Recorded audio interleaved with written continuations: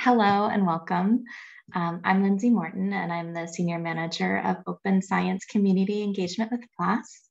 I'm here today with JB Poline and Nikola Stikov to have a conversation about open code and its role in communicating reproducible research. And I'm excited to be talking with you both.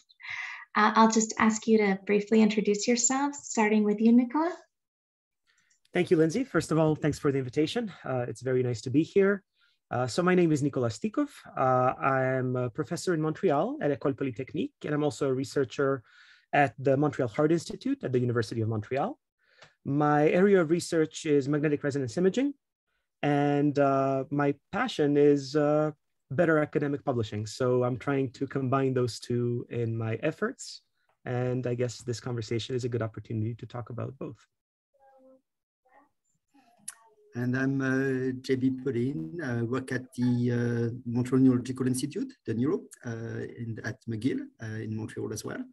And my work is about neuroimaging methods and neuroinformatics platforms and tools, as well as a lot of interest as well in the publishing academic system and seeing how we can do better.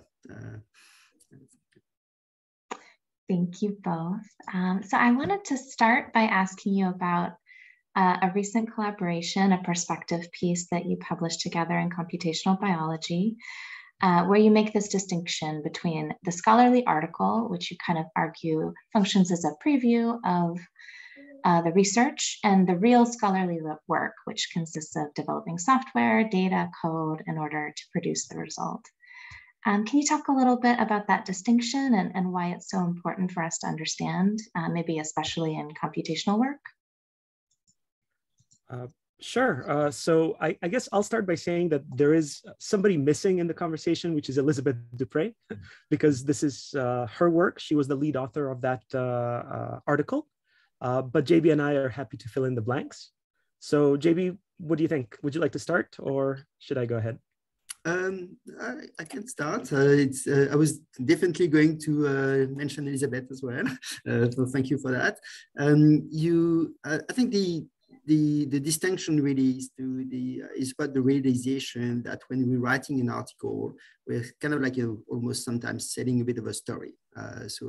So we are writing about the high level and the context, and then when you go into the actual details, you don't have the space or even sometimes the means to actually put all those details. But those details are really what the scholarship is about.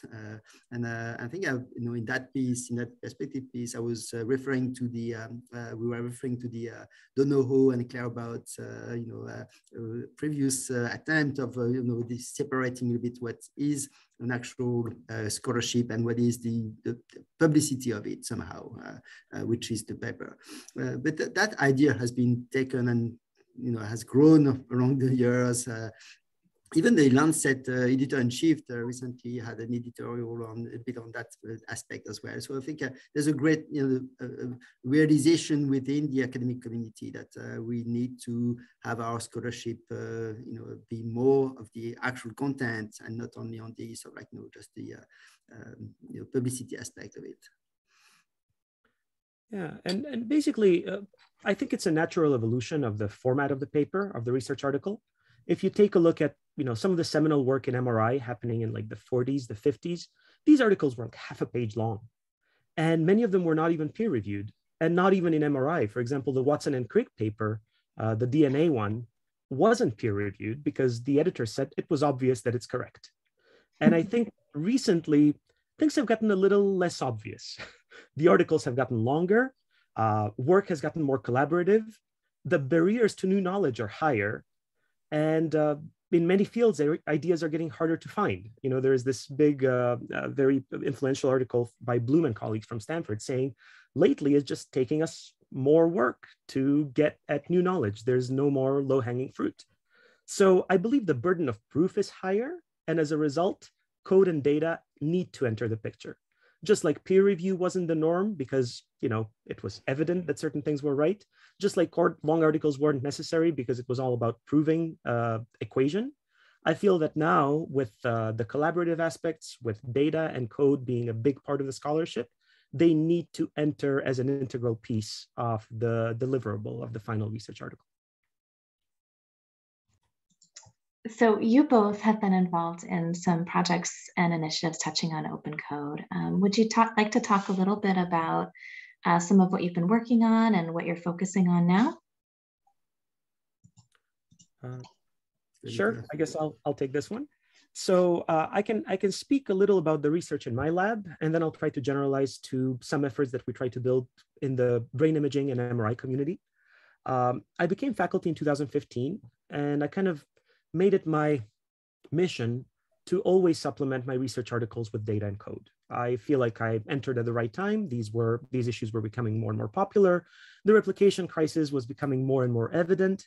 And basically, when I started hiring students for my lab, I was always looking for somebody that has that kind of data coding experience, or at least interest in managing data and code. So we tried a couple of proof of concept articles that I thought were interesting, exciting, hopefully show the way forward.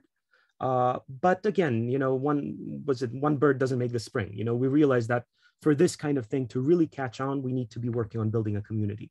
So just around that time, I was getting more involved with two societies. One is the International Society for Magnetic Resonance in Medicine, and the other is the OHBM, the Organization for Human Brain Mapping. For both of those, I started their blogs, and I started inviting people to talk about their research practices, about what's important. And then inevitably, the conversation about code and data would come up. So I'm very happy that 6 years in, both of those blogs are alive and well, and I'm not even running them anymore. So it's been a successful transition.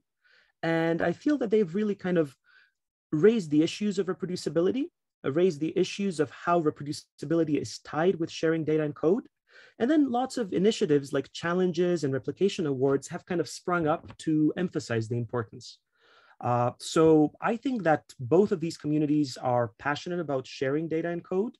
They're lacking venues where they can do it. And this is another thing that we try to do through the Canadian Open Neuroscience Platform and a project called NeuroLibre, where we try to make it easier for people to incorporate their data and their code into living research objects that are interactive, that encapsulate the code, that make it easy to execute and re-execute the analysis, and hopefully make it easier for other people to check, to verify that the analysis is correct. So I think that's a snapshot of the initiatives that I've been involved over the last 5-6 years. And I think a lot of those complement what JB is going to say next. So I'll just... I don't know yet what I'm going to say. No, I think, well, I arrived actually in Montreal in 2017, so I'm even younger than Nikola in that respect, at least. And while building the lab, I really had this idea a bit, along the same lines that we really wanted to do some good science, but we really wanted also to think of the context in which that science is done. And the context of reproducible and open neuroscience is really the one that was kind of like the glue of the several projects that are being developed in the lab. And why is that? I think it's just like the recognition that a lot of the papers that we read, we have trouble to actually reproduce or reuse. I think that's and that kind of was the force really pushing me in that direction. And what I thought was also like a key aspect is really like recognizing the effort of the coding and developing platform to share data and all those things. How do we recognize that effort in the academic system? Is still a bit unseen and still a bit like weak at the moment. And therefore, of the project that I've pushed with the OHBM organization that Nikola was mentioning, is the Aperture Neuro project, where that organization could actually spin off like a publishing platform for hybrid research objects that would contain code, data, Jupyter notebooks, but also possibly videos or like things that are a bit different from the traditional PDF that we usually have in a publishing platform or journal. So that's one project, and OHBM has actually taken it, and I think it's it's only started only like 12 months ago, but it's really already doing something and hopefully making an impact in that publishing alternative research objects. But yeah, I think making sure that both the research, the research is in the context of sharing and publishing objects that are such as data and code is really what with the Canadian Open Neuroscience platform is one of those projects. But really, working on the academic publishing ecosystem as well, and working on the standards of what should the community be doing in terms of how do we review a code, how do we review data sets, and I think it's one of the things that I'm interested in working on. Yeah. And I think looping back to Elizabeth's article that we mentioned in the beginning, I think it's a matter of addressing something that's known as the Claerbout Challenge. This is an article that came out in the 90s that also David Donahoe contributed to, where they said an article about a computational result is advertising. It's not scholarship. The actual scholarship is the full software development, code and data that produce the result. So we really try to deliver on that. And I feel that a lot of the work that JB is doing in trying to kind of get a society to publish a journal that goes beyond the PDF is the vision that we both get behind. It's like the PDFs are not enough. But then the question becomes, well, what is enough? Is a Jupyter notebook the right way to go? No, there's many other alternatives. And we're trying not to reinvent the wheel, but really to kind of build up on top of other people that have been developing these tools and using them in their lab, except that they're not part of the actual publication process. So, Jupyter notebooks have been around forever. There's hundreds of thousands of Jupyter notebooks out there, except there isn't a systematized way to actually make them an integral part of a publication.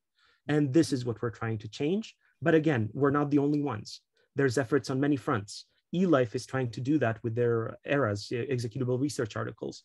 Other publishers are also trying to incorporate code and data, but there's challenges. And the more you get involved in the process, the more you realize, addressing these issues is not easy, and we're trying to do it one step at a time. Absolutely. It's just like to take that ball on I just remember the one of the study that was done on the Jupyter notebooks living on GitHub, and most of them cannot be actually executed, and that's and therefore the NeuroLibre approach and the platform that Elizabeth's developed and with others like Pierre Bellec and Agah in your lab, Nikola and so on. That platform is really trying to bridge that gap, where that thing is going to be executable, and we can actually obtain results from that notebook. Notebooks are tricky, I must say. In general, there's this is not the best always way of convening code. But they're really useful in terms of documentation and example of code running and things like that. And for that, they're super, super useful. That's really interesting. I do wonder about, how lasting any code publication can be, of course, because you can't always replicate the system on which it was run, and sort of all of those detailed bits and bobs that interplaying together. That's really interesting. This is where containers help. And again, some of these can be pretty large, but the whole idea is that you take a capsule, you take a snapshot of whatever the dependencies in the code was at the time of publication and try to preserve that. Now, computationally, it does require more resources than just storing a PDF, right. But things are advancing fast. And we think that with these approaches where you take snapshots of a particular analysis pipeline and you share it using a notebook, possibly through MyBinder, is one way to ensure that they have longevity. It'd be interesting to look at what JOSS is doing for longevity aspect. JOSS is the Journal of Open Source Software, and they have like criteria for acceptance of the software in their journal. Just this conversation is giving me the idea of looking at how much of the previous, like, a few years back, just publications are actually still, recyclable or, reusable in some ways. Wonderful. Well, I wonder, as you look at kind of the landscape in general and some trends that you've observed, where do you see code sharing going, or where do you hope it might go in the future? I really would like journals in general to set up good standards in terms of what should be in a publication, and having a kind of a force, like with an association of many journals saying, hey, this is really like the best practice for publishing something. And I think it's kind of like burgeoning, and there's many journals that are starting to have best practices. There's not yet a good way of kind of saying, hey, those are the good journals because they are doing those things, and we can label those as an interesting platform to publish because of those practices that they are implementing. The INCF is doing a little bit of aspect, some work in that direction of standardization aspects of how do we at least for the data, but also for the code, and so the INCF is the International Coordinating Facility for Neuroscience. Neuroinformatic Coordinating Facility, so it's an international organization, and there are other like a standard organization aspect that work in this direction. But I think we need, as a community, to come together and say, hey, those are the best practices for publishing code or data, and this is complex because there's a lot of edge case and different situations, but it will be so useful to make sure that as a whole the community is moving in a useful direction. Yeah, I feel a lot of these developments are very field dependent, and maybe neuroimaging is in a fortunate position that we're a small community that's very visible because brain images are cool. So we're trying to kind of set some standards within our own community and then hopefully get other societies and other research fields to notice. I would say that I really hope that not everybody starts asking people to share code and data and creates mandates, because then mandates become a way of just, good-hearting everything. Goodhart's law that says the moment something starts being a metric, it stops being a good metric. I feel that if journals all of a sudden say everybody needs to share code and data, people will just kind of dump their code and data. It's like, there it is, we made it available, but it's not curated, it's not reviewed. Reviewers don't have time to review it.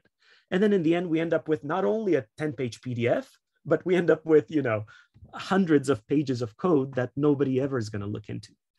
So, yeah, JV. I was thinking like sometimes it would be better than nothing. Well, I would say that's I've seen projects where I've given a project, for instance, to a student who's trying to replicate something from the literature on another data set, and just accessing and getting the code. I mean, he's going through an email to authors and saying, hey, can you share that code? Like, because otherwise it's just impossible. You have to they redevelop the whole thing, and it could take 6 months. So I think this kind of okay, dumping it is probably the level 0. It's not good, but it's probably better than not dumping it. I would say. But I agree. To me, coming back to the know-how, about ideas, reviewing those things is where we should be going. So reviewing, therefore publishing as an academic object, those things is really what is missing as a general practice in the community, I think. But then we get to being realistic, which is, does a reviewer ever want to review code and data, especially when there's no big incentive to do that. But at the moment, you see, like there are journals that are, like, say, JUS is doing, like, specialized in the software aspect. Scientific data is specialized in data sets, and others. And many other platforms are actually accepting some of those things. But we are lacking, I think, a bit of a common guidelines. I mean, there have been some guidelines proposed, but we're lacking a bit of a common guidelines of how to deal with all those. I mean, many situations, and there are many situations, and that's the difficulty of having generic guidelines. But as Nikola was saying, for instance, in our own little, bubble of neuroimaging, brain imaging society, then I think we definitely can start to, establish those guidelines and push that to the journals. And that's the problem to us, is that we don't control the journals. The companies or the organization that control those journals may say, hey, we're not interested, or so I think a lot of the impetus, or will for Aperture Neuro was that okay, let's have a journal that the society is doing, and therefore we can actually implement those best practices more easily. This is where, I feel that the mandate, if it comes too soon, it might be counterproductive. So of course, I agree with you. Eventually, people will share this. But I think it's kind of like peer review. You know how Einstein refused to be peer reviewed in the 30s? And then eventually, everybody's kind of, eventually work needs to be peer reviewed. So I think just by showing that certain code and data practices work, and rewarding people that practice them well before imposing a mandate, might be a nice two-step process. Rather than burden journals and reviewers with a lot of data and code that's borderline useless, encourage people to produce these in a kind of prestige format, be it by journals highlighting reproducible work, which is something that this blog, MRM Highlights, that I started with the ISMRM is doing. Now it's doing interviews with people that practice exemplary reproducible research practices, be it by granting agencies giving more money for people to build these objects because they take time. And for example, there is that Google journal. Remind me, JB, you know what I'm talking about? Sorry, I'm blanking. Anyway, it's gonna come as I speak. But basically, Google started a journal that said, we're going to share data and code and build beautiful research objects that are going to, be useful to people. And they were, except that eventually they went on hiatus because they burnt out. They said it takes a lot of effort to build this, and then it takes even more effort to review it. So the people that are passionate are burning out, and without some kind of support from the system, unfortunately, we might be stopped there. So for me, I agree. I think a lot will have to come from the fact that I think it was a bit also of the Aperture idea, is that come from the fact that the academic societies and academia really needs publishing and recognition of the published objects, and that's if we can make those very well recognized objects in being object of code and data as well. I think that's how we incentivize the work, really, making sure, you actually can't actually publish that very beautiful paper because we've looked at the code and it's impossible to understand what's going on there, and therefore you should really push that, make some effort in that route. And authors will do that because they really want the product to be out, I've been often hearing, hey, you shouldn't work on that Python package or library, because really what you should be doing is doing the next paper that's going to be much better for your CV and therefore for your career and your next postdoc position or whatever.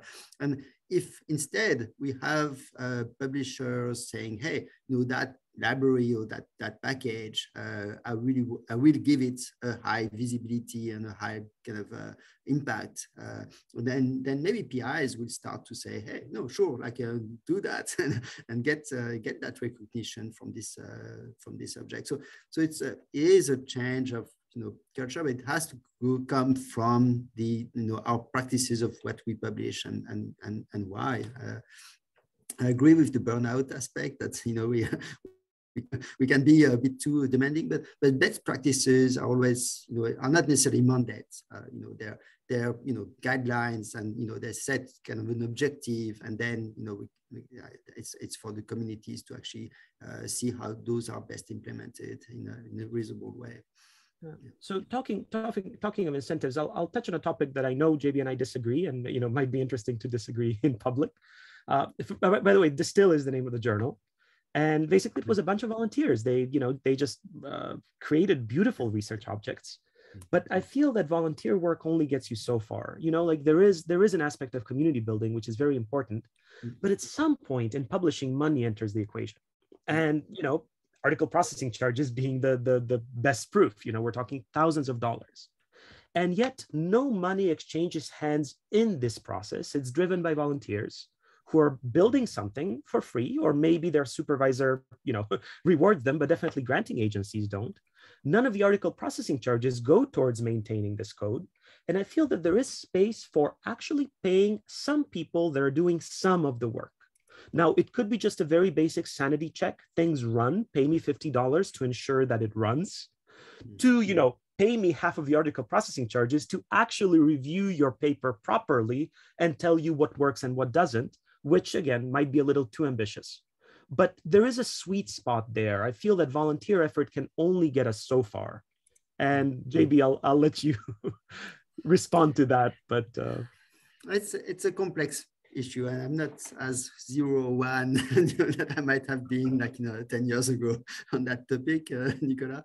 But I do feel that there's potentially an issue in trying to pay people that will do a job for money aspects. And when I'm reviewing, or when you are reviewing, or when we are editing, we generally take that as part of our job, and there's maybe sort of an aspect that we are lucky to be able to do that, and not everyone could. And I think that's where, Nikola, you may be very right, that in the case where the work has to be done by people who actually are not privileged in some ways, that have a professorship position in North American or European universities. I think that's where maybe that there's something to be thought of. But in general, for myself at least, I think the self-motivation is usually a better motivation than the actual monetary reward. But I do completely agree on the funding problems with publishing, is that there is, to me, still a crisis of the publishing world, which is basically we are hostage to a number of companies that have a very high profit rate, margin. So I think that has been extensively recognized, or that the classical model where the work is being funded by governments or universities. No one is paying you for writing anything, then no one is paying you for reviewing anything, no one is paying you for editing everything, and then you have to pay $5,000 to make that paper being published in a journal. That is something definitely not acceptable in some ways in that aspect. So I think having societies being really in charge of the publishing, to me, is one thing that we should really concentrate on. That doesn't exclude companies aspect. Companies are, they do fantastic job. They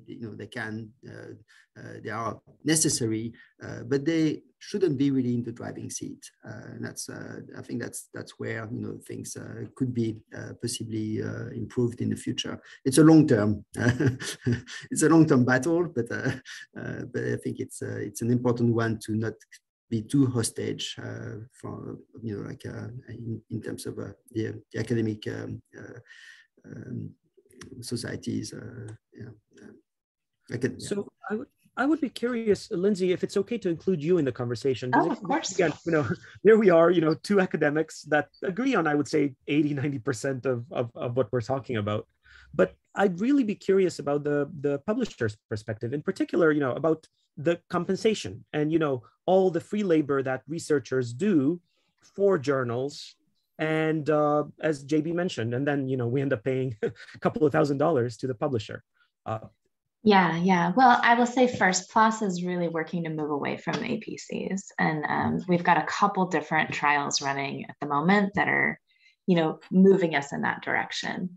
And I am not an expert in any of them, but for example, for our, highly selective journals, the journals, of course, that do have the highest impact factor, but are also looking to publish things that are likely to be, of great interest to a broad audience.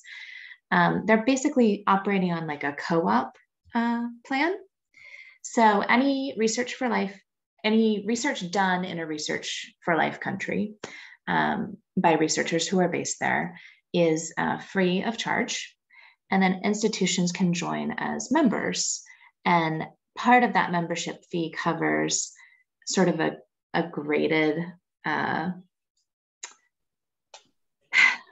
sorry, I'm struggling to describe this well, sort of a graded publication fee that is much lower than the one-off publishing APC.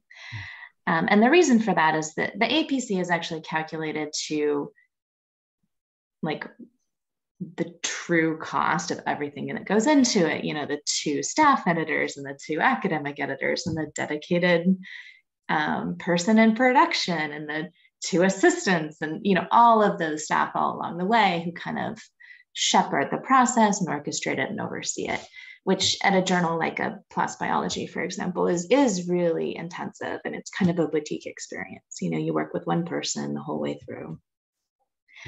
And the idea is that by having something that's a little bit more predictable and regular and sort of planned over a year, those costs can be kind of amortized and distributed in a way that's more manageable ultimately and brings the cost down across the board.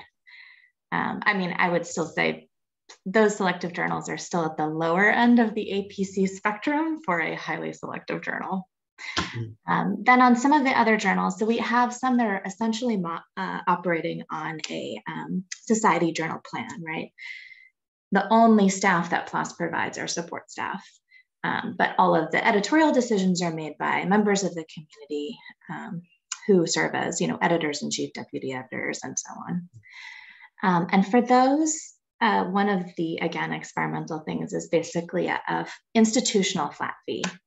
So based on data around the rate of publication and readership at the institution, institutions can join as members and publish as much as they want. And if it turns out that they paid too much, they just apply it to the next year. So that's another model that we have in operation and testing.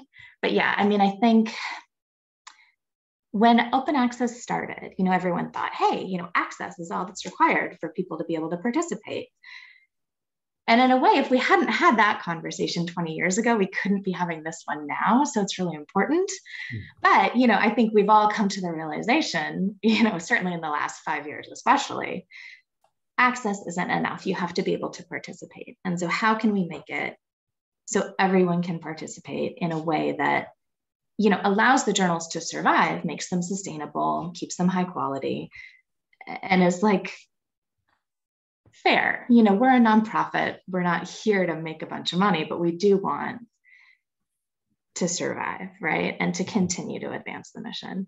So, it's a delicate balance. But PLOS is definitely one of the good guys. In this ecosystem, it's definitely one of the publishers that is doing. I think is trying to really do the best, for the community. But there's always that tension when you are in charge of the process. There's always that tension of okay, how much should we make for whatever we want to do in the future, even if we are a nonprofit,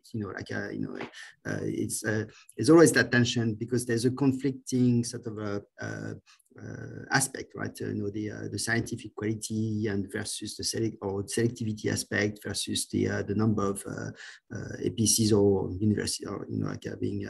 So I think definitely going towards institution packages is a good, it's good forward. But I would like to make sure that in the future.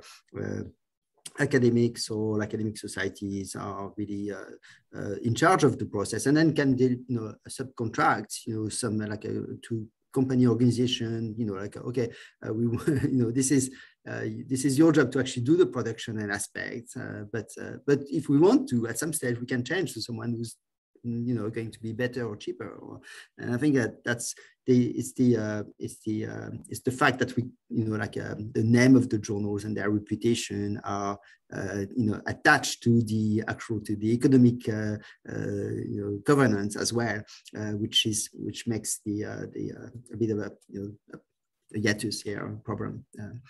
Absolutely. Well, I think from quite a practical perspective, that reviewing code is a huge job, and who wants it, right?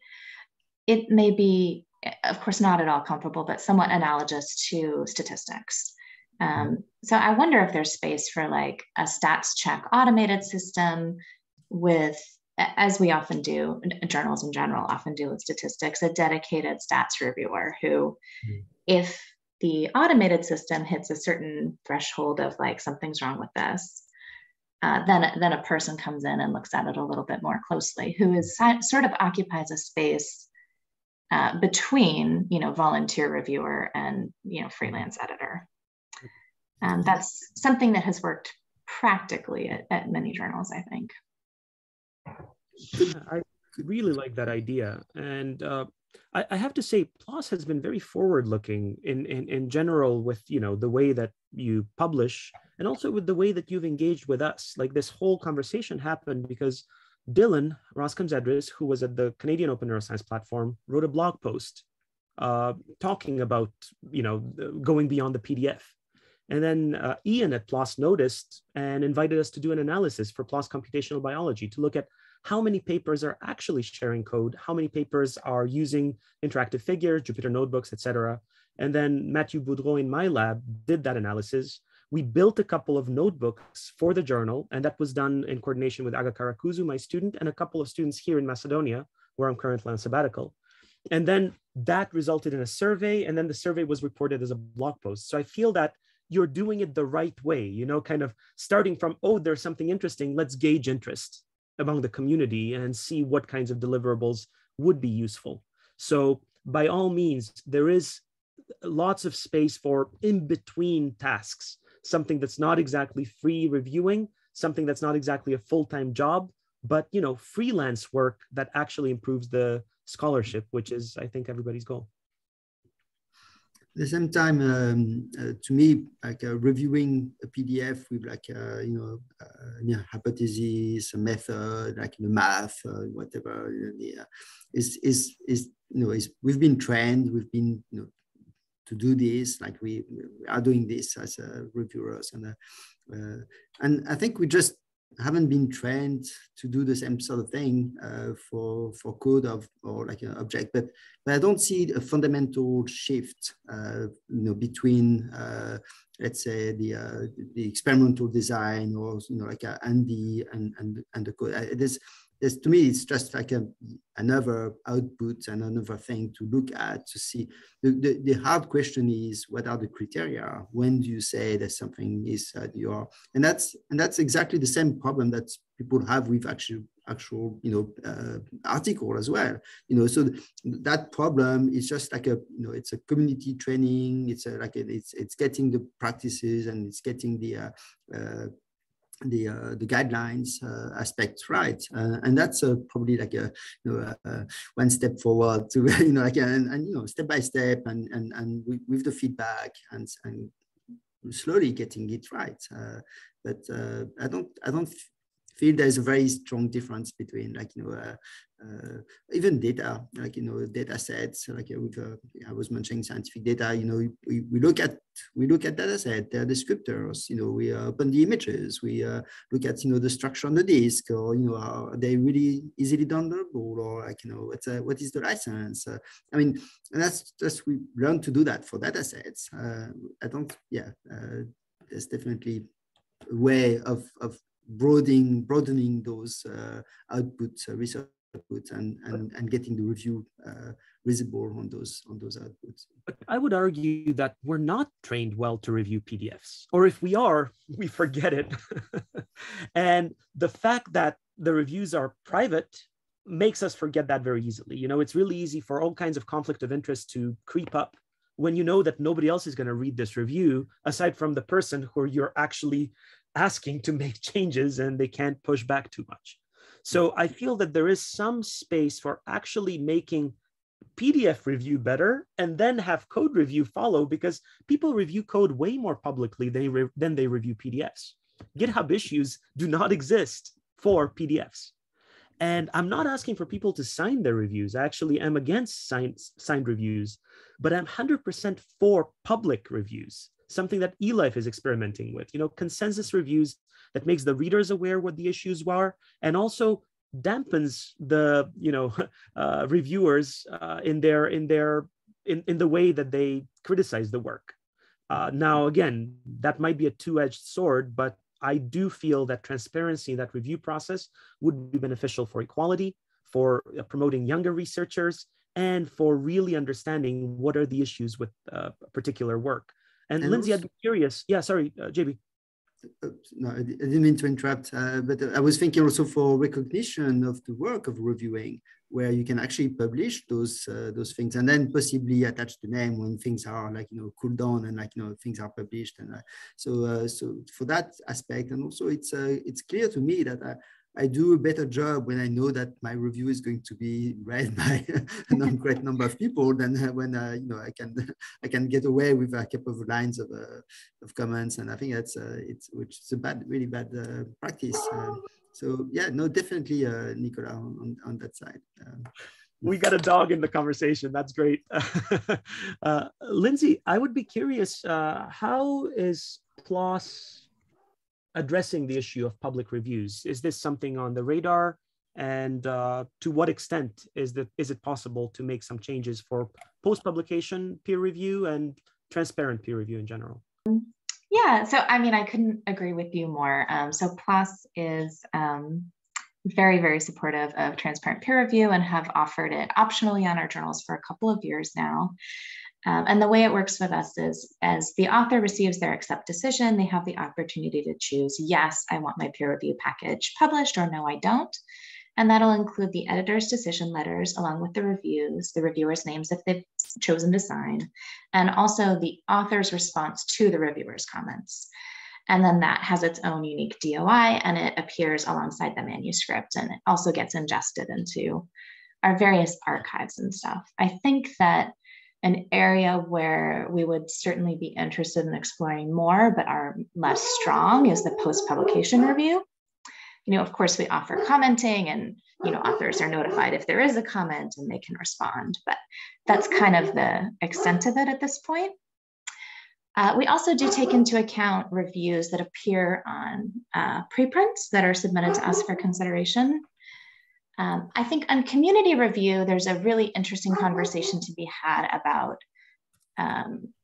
power and authority and consensus, and how that might shape individuals' review if they're interacting with somebody who's, perhaps more experienced than they are, perhaps making it difficult to bring forward a concern that someone else hasn't caught, or, something like that. But that is another area that I can tell you we've definitely discussed internally, and are really interested in exploring more. So at PLOS, I think is pretty much interested in seeing what the possibilities might be and what's going to be optimal for people. No, it's a lovely experiment, and very interesting. Did you want to go through another question, Lindsay? Absolutely. Well, that was a wonderful discussion of kind of what sort of the other players in the ecosystem, whether it be authors, publishers, universities, funders, could do to make code sharing easier and more achievable. I wonder if is there anything else in that list of possible ways to enable code sharing that we should call out, or have we kind of covered it? I mean, I feel that some of these things might bleed into new technologies that are being developed. Mm-hmm. So, I mean, of course, we could speculate about what a future of a journal would be and how it might be more tightly coupled to the granting agencies and maybe create this kind of, more smooth pipeline from the awarding of the grant to actually delivering the results, which would make it easier to produce negative results, to conduct replication studies. I feel that all those issues haven't been touched, but again, they're even bigger problems. So I'm not sure if we want to go there. I feel that, publishers are just really the last chain of a pipeline that's pretty outdated. And we could be experimenting at all stages, from the funding to the actual documentation, to the deliverables, to the replications, to the negative results sitting in drawers, but all that is related to code sharing, and it's probably subject for another conversation. Absolutely. Speaking of new technologies, do you have any opinion on kind of Web3 and blockchain technologies and how that might touch on code sharing? I do. Maybe should I take the lead there? Yeah. So I mean, Web3 is this nebulous term, right? You throw it around and see what sticks. But there has been lots of experiments in terms of how you can, do organizations, how you can tokenize incentives. What could work better under a Web3 system. So let's just assume that Web3 actually works and it's not as clunky as we see it to be these days. I think that there is lots of ideas related to the way the journal functions. So, maybe a decentralized journal, a journal as a DAO, as a decentralized autonomous organization, where there's stakeholders and, the editors are part of it, but the reviewers also. And then there's all these social tokens that might reward participation so that it becomes a process that everybody's invested in. I think that's exciting. I don't know if it's feasible and who knows how many challenges there would be, but that is the promise of Web3, decentralized things. And I feel that journals have been very centralized pretty much since the 1940s or 50s. Smart contracts, data-driven workflows, these are the kinds of things that are kind of inherent in the whole Ethereum blockchain. And maybe what you can do is make analysis that's really nicely automated. And on top of it, provide something that for me is very important, both in terms of functionality and in terms of privacy, which is provenance. People say that NFTs, non-fungible tokens, they're kind of like the mother of all cookies. So you could track everything that happened, which again, might sound bad, but it also would mean you also know exactly where the data came from, how it was used, and whether it was properly used because of all the privacy restrictions. So I feel that there is space for ensuring that these bits of code and data that are being shared are not abused in the public domain, but control a little bit the way that they are shared by researchers, and especially when it comes to data, a lot of it being confidential, ensuring that it doesn't end up in the wrong hands. So I would say that's probably the more low-hanging fruit, whereas this whole kind of idea of let's distribute journals and have us all be in the governance of a journal sounds good, but I'm not sure if it's going to happen. I mean, my take on this is that I think a lot of the technologies we probably have, like it's to me, I mean, the issues is more on the cultural and incentivization issues rather than is blockchain going to solve our publishing problem? I think the answer to that is probably no. But you can solve some specific technical problem for sure. I think that's that's useful. But our work should probably be more on making sure that the stakeholders, the granting agencies, are really pushing, and universities are really pushing to a better ecosystem in terms of openness and governance. So I think that would be my take on those. I mean, however, technologies they can provide like some incentivization.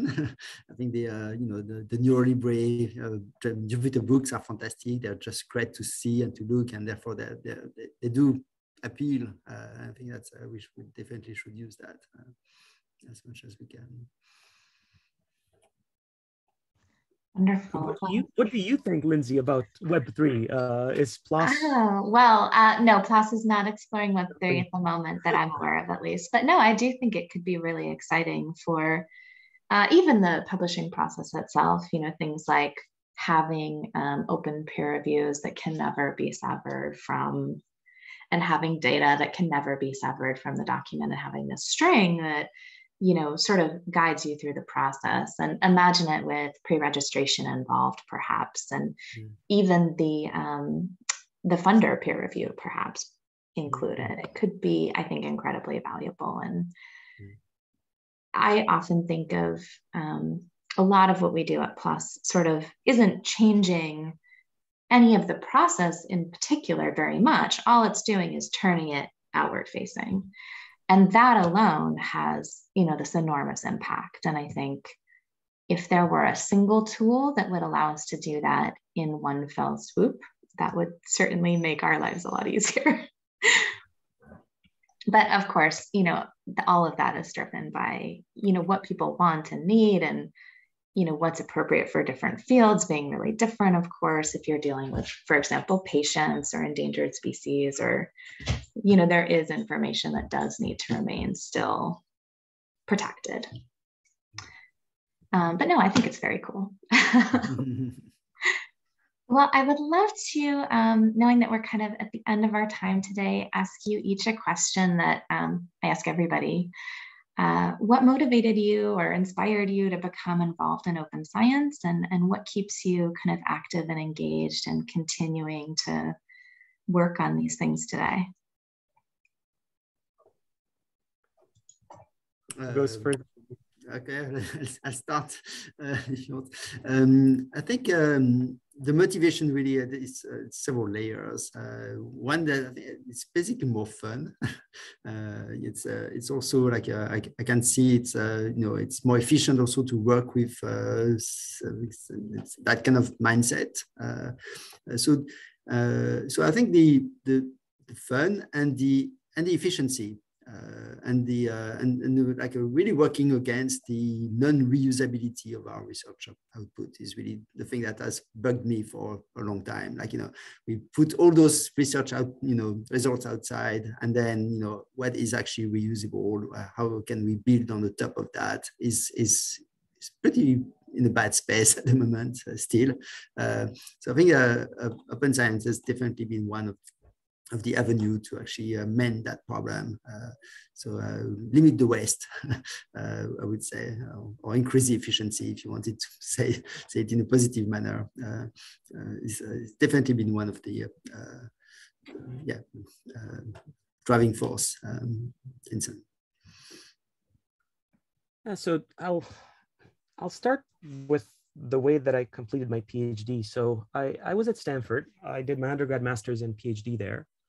And I got a PhD in electrical engineering, working on magnetic resonance, having published 0 research articles. And I mean, you tell this story many times, and in the end, it turns out like you always planned it that way. But there was some kind of, a willingness to do things slightly differently. And I was encouraged by my supervisor, John Pauly, to proceed that way. And the reason is because I was always frustrated by the 10-page PDF format. I feel that, we spend all our waking hours writing it, but so few people read it. And I try to be very careful about what I actually put in writing and how I would like it distributed. And despite that dismal publishing start, I ended up getting a faculty position. I ended up getting tenure. So I must have done something right in the process. But I think what stuck with me from 2009 when I got my PhD until now, 13 years later, is that I have this frustration with the way that we communicate our science. And I'm motivated by negative emotions. When I see something that's broken, that's what makes me want to fix it. And there was an article that was written by Mark Strasser. The article is called "The Business of Extracting Knowledge from Academic Publications." And my favorite quote from there is, "Close to nothing of what makes science actually work is published as text on the web." It's a controversial statement, but I tend to subscribe to that. I've seen how academics read papers. I know how I read papers. You look at the title, you scan the abstract, you look at the figures, the captions, and then you give the whole paper for your student to read because they don't have the background. So for them, maybe reading the whole paper is useful. So I'd like to cut that clutter. I feel like there is space for replacing some of the words with something that's a little bit more concrete, which would be code and data. So I wrote a blog post, my 10-year battle with 10-page PDFs. There's a part 2 coming, and it's basically saying why I could not see myself writing 10-page PDFs during my PhD. And now, you have to do it. You have to get grants. But I feel that also there is a way to remake the grant system that's a little bit faster, a little less bureaucratic. 10-page PDFs and 100-page grant applications. Who reads them? And I think maybe we missed out one word, which is the Wisconsin fair aspect. And if I had to pick up something in the fair, like piggybacking on what you're saying, Nikola, if I have to pick up something in the fair, it's really the reusable aspect. Exactly. What can be, as you said, what can be reused from those things, and it's really, to me, we are dreadfully inefficient in an area where money is limited, time is limited, I think I subscribe to the frustration and therefore the motivation to move things in a more efficient way. But to end on a more positive note, there is definitely lots of exciting things happening. Fast grants, COVID really kind of made people aware that a grant can be given in a matter of days, and it doesn't have to be very large to actually has an impact. So, there's emergent ventures. Now the UK NHR is trying this. FTX is trying it, like a crypto company is trying to give fast grants. Even some bloggers are funding science. There's Astrocodex 10, Scott Alexander is giving out money for nonprofit science research. And then there's also new initiatives, some from Silicon Valley, some from nonprofits that are trying to do science differently. There's ARC Institute, Arcadia, there's New Science, all these different ways of looking at science and trying to improve on something that we realize has diminishing returns. So I'm passionate, I'm excited. I think there's lots of cool things happening, and publishing will find a way to incorporate all these things and finally make it easy for people to consume all that new science. So I see light at the end of the tunnel. And also, just to reinforce one thing, I'm thinking about like a CGI, for instance, has this wonderful granting for software. We were talking about code and software a lot, right? They actually, have specific grants for, maintaining and growing on the software and code aspect. I think that is also a very kind of encouraging direction where, granting agencies are recognizing those objects are being like more first-class citizen objects in our publishing world. Thank you both. This has been such a great conversation and so interesting. And I know I've learned a lot. I really appreciate you taking the time to talk with me today. Likewise. Thank you for inviting us. Thanks a lot. Yeah, it was great.